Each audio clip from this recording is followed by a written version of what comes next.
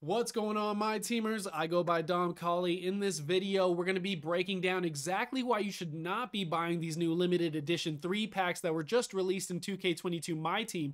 But before we do that, if you haven't yet subscribed to the channel and liked the video, please consider doing so. We're on the road to 1,000 subscribers, the holy grail monetization. Also, catch me live streaming every day, 4 p.m. until 9 p.m. Eastern Time, Monday through Friday. And without further ado, let's get into the video. Okay, so right off the bat, let's just talk about what it takes to get 21 packs in limited edition 3 and what you get out of them. So as you can see, all of these packs are available with the player in front, which means you can get the Derrick Rose plus the 20-pack box. You can get James Harden plus the 20-pack box, Lonzo Ball, Cat, Anthony Edwards, or Jalen Rose.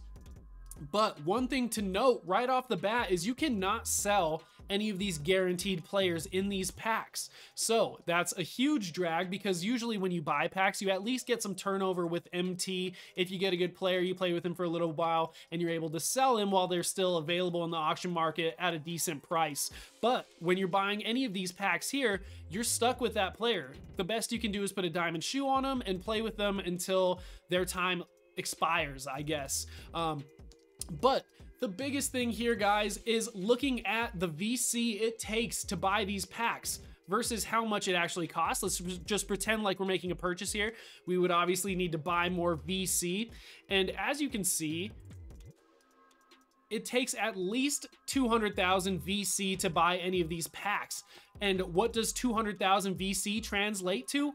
$50 of your own actual real hard-earned money. And let's not forget that you bought the game for at least $60 or $75 through, however you bought the game. So right on that, you're already over $100 for the game. And let's think about this for a second, guys. Last time they came out with all of these big packs, let's say a month ago, 2 months ago, like the original flash packs or something like that, players were going for like over 100,000 MT. Players that right now on this date, which is February 7th, they're going for like literally 6,000 MT, 8,000 MT. You know what I mean? Those are players that were literally worth 100,000 MT. And in these packs, should you get one of these players that aren't already guaranteed, even then, your cards devalue massively. So guys, think about it. In 3 weeks from now, there'll be new packs that came out. There'll be 3 new generations of packs that came out with these cards. And in order for you to do exactly what you've been doing, you basically have to pay $50 every Tuesday. You know what I mean? In that sense. And maybe they won't be as expensive VC wise. Maybe they'll be a little bit less since they don't have the toppers on them. But still, guys, you get my point. In 2 weeks, your $50 in translation to VC or MT is now like worth $4, $5. You know what I mean? So that's literally like you gave the game that money, and when you're able to sell that stuff, they'll give you back maybe 4 of your dollars. But in reality, it all stays in circulation with the game. So to keep this video as short as possible, guys, unless you're seriously trying to sweat and there's no other way for you to catch up quickly enough, like you only play the game every week, which at that point, why would you be paying for it? But that's the only thing that makes sense.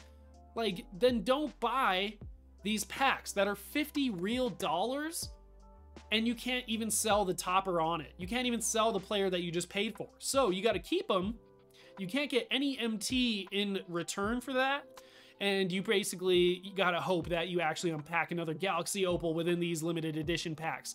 But just to recap here, all of these players devalue massively in a 2-week, 3-week time span. So do you really want that $50 you just put in for a guaranteed player that you're going to play with for maybe 3 weeks and sweat for maybe 3 weeks, maybe 2 weeks, maybe 5? You know, you basically said, I'm paying $50 to be sweaty for not that long, and then somebody can come along, have just bought the game, and go get that player that you literally spent $50 for in the auction house for maybe,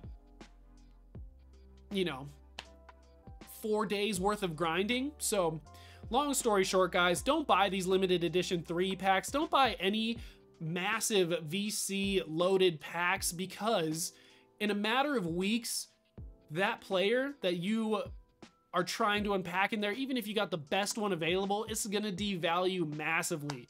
So guys, if that information is helpful to you, please consider liking the video, subscribe, leave a comment down below if you think that buying packs is the way, or if you think there's another option that is smart when it comes to doing packs. But as far as I can tell, guys, it is not worth your hard-earned money, your parents' hard-earned money, the people who are gifting you these PlayStation rewards or Xbox rewards, points, cash, to just unpack a player that's solid, even tremendous, for 3 weeks, and then eventually the new drop comes out and then there's a player that stacks on top of them. Because guys, we're not even into the dark matter players yet. Once you get to those dark matter players, then, you know, get the best player available, period.